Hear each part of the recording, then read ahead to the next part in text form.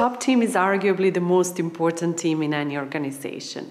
And yet, when it comes to leadership development, success measures, key performance indicators, or even performance reviews, it is a team that arguably undergoes the least amount of scrutiny. Because it's a collection of highly successful individuals, it is just assumed that successful working together is a given. Team effectiveness is assumed as a given. And as a result, management teams and boards do not spend enough time thinking about the how.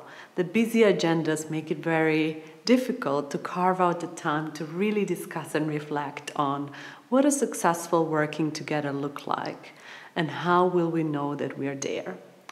And as a result, they might actually end up fostering a culture that is not as effective as it could be and is not supporting them achieving the goals as well as it could.